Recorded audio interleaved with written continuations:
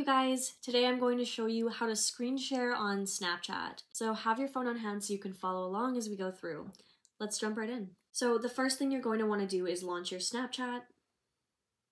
And then click on the person you want to chat with or call with. And you're going to click that FaceTime icon in the top right. This is just going to call that person. So once you're on the call with that person, you're just going to click on the screen. And there's going to be a few different options at the bottom here. On the very right, you're going to find a box with an arrow, and this is going to be the screen share option. So when you click that, it's just going to give you the screen broadcasting option. You'll click Start Broadcast at the bottom here.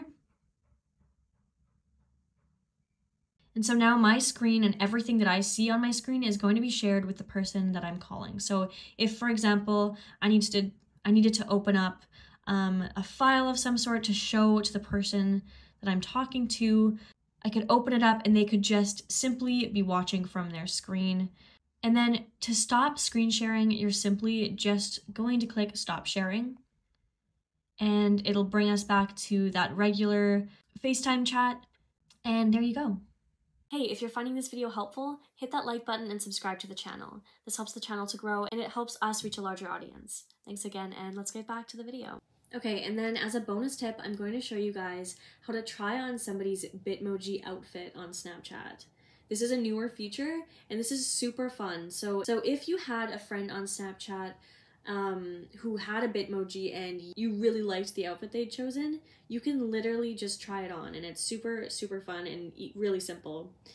So you're gonna click on that person's profile, you'll click on their icon or their name, and then you'll click the View Avatar option. Here on the bottom left-hand side, you'll have the Try On option. Snapchat's just going to put you in that Bitmoji outfit for you to try on. And if you liked it, you could save it and you could wear it yourself. Alrighty, you guys, that's it for today's video. Thank you so much for watching. I hope that you found this helpful and that you could use this information or maybe pass it on to somebody else who needs it.